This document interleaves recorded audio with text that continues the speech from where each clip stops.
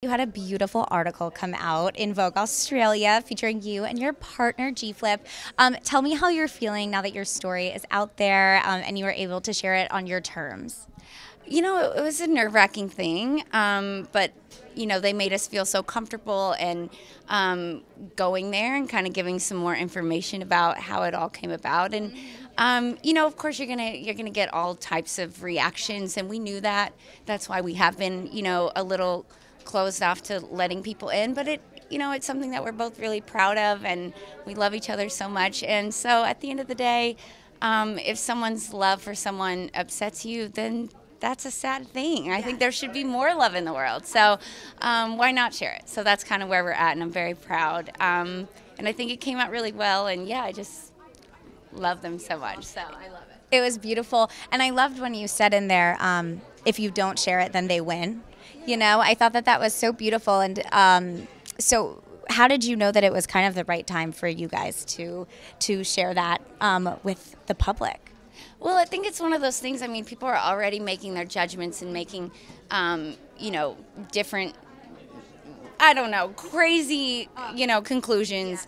And so it's one of those things where the actual story is not as salacious as people think, and it's a beautiful story. So it's one of those things where it's like, it's something we're really proud of, and just feeling comfortable and in feeling how strong we are as a couple, then allowing people to, be let in a little bit.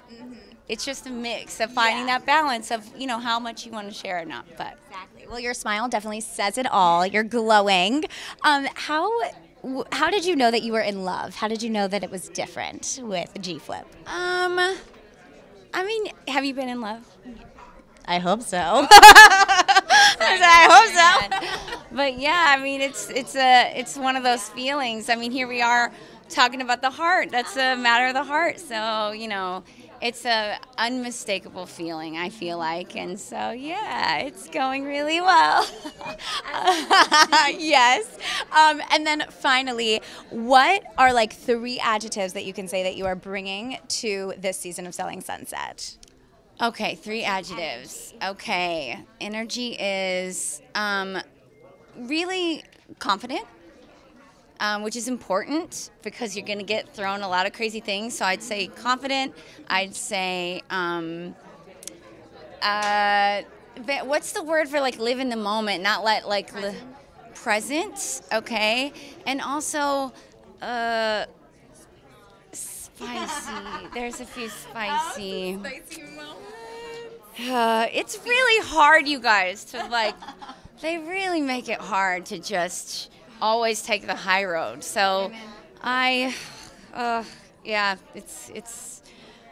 the anxiety I have till I see what is going to go. Oh no, I'm excited. It's going to be a good one. That means it's going to be great for you guys. You will enjoy watching the show. I'm going to have so much anxiety and go live under a rock until it's gone. You just go to Australia. Yeah, exactly. There you go. Literally under.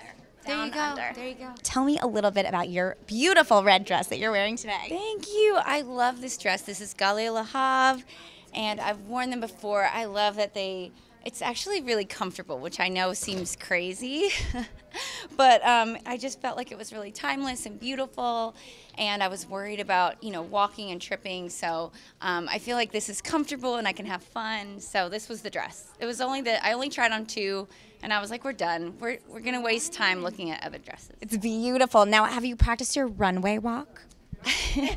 I did. Today we did a rehearsal in the shoes. I didn't do a rehearsal in the shoes and the dress. Okay. So I think I'm just going to, as long as I just hold the back up, I'm good. Yeah. I mean, nobody asked you to be like an IMG girl. You're just... Oh, good. This is for fun. This is for charity. Exactly. This is for fun. This is for charity, because that's the reason I wanted to do it, just because if it was supposed to be runway and fashion and modeling, that's not me. I'd rather, dance and laugh and have a good time and raise money for a great cause. So that's what we're here to do. So I'm excited about it. And you're going to be able to dance down the runway to Rita Ora, Sheryl Crow. I know. So fun. Such incredible, iconic women. So I love it. We're all here for the same cause, which is to raise awareness. Cardiovascular disease is the #1 killer of women. And so being, you know, part of Selling Sunset, we always striving to, as much as people love the drama, to try and really empower women. And people watch the show and they feel, you know, really empowered to, you know, be your own boss and, you know, kind of own your world. And this is part of that. So I think it's a great fit, and I'm excited, and everyone's super amazing backstage. We're all chatting and having a good time. So fun. And tell me how you take care of your heart health, how you stay in shape and eat right to make sure your heart's healthy. Well, you know, it is a balance. I think that, you know, a lot of people, we're all busy and we're all trying to do our best. And so I think it's a mix of, you know, trying to do the simple things we've heard a million times, which is, you know, get enough rest, eat healthy, you know, those things. Of course, life isn't perfect. You're going to have those times. Don't beat yourself up, but try and, you know, just have a balance and get back on track. And I think when you're putting the focus on being here a long time and your health and enjoying your life, it's easier to kind of make those sacrifices that, yes, okay, in the moment, this is going to be really nice and I'm going to stay up all night. It's like, actually, you're going to feel better in the long run if you get some sleep, maybe, you know, have a little balance of the good and bad decisions. Yeah. Exactly.